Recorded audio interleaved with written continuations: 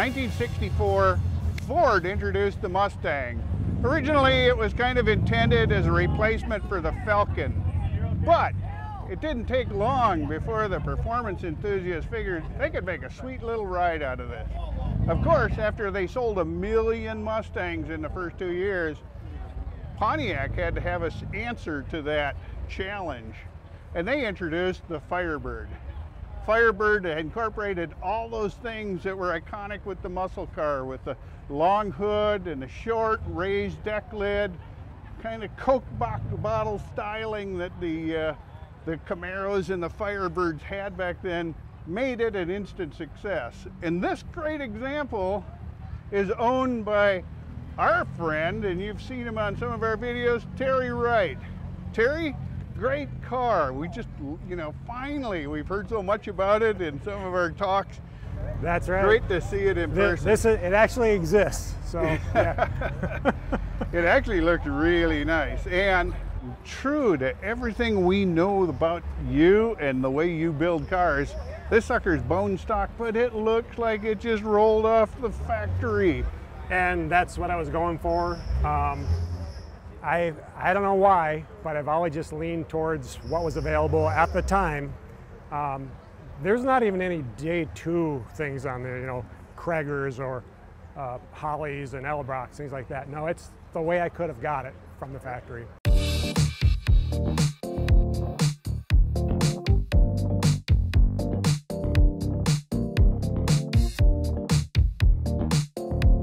This one is my 3rd Firebird. This is my first '68 Firebird, and I mean, I had a little period where I didn't have any cars, and I had a teenage son that was getting old enough to understand about cars, and I talked my wife into letting me get another car for a project, you know, a father-son project.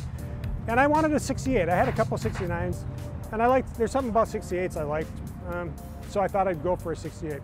I did send out for the Pontiac Historical Society documentation, so I knew it was an original 400 Firebird. Okay. It was original 400 Firebird 4-speed.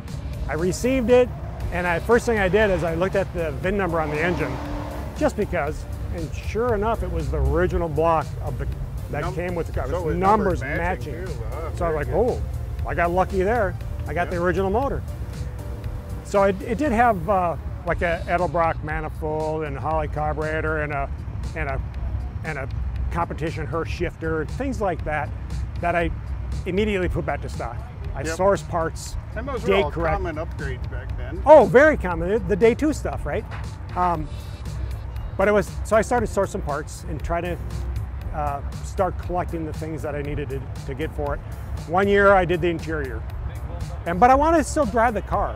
And I think that's admirable. A lot of guys, you know, they get a car they want to restore and they just tear it all apart into pieces, and now they can't enjoy the car, it's just work. And keeping the car running while you're restoring it is a big advantage. It gets your family on board with it, because you can hop the wife and the kids in the car, you can go out and cruise, and you know, sure, maybe it doesn't look perfect yet, but it will.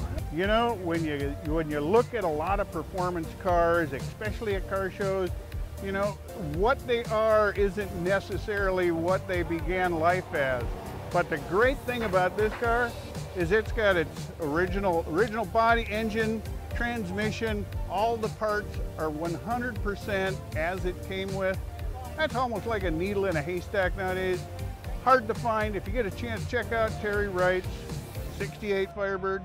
It's time well spent.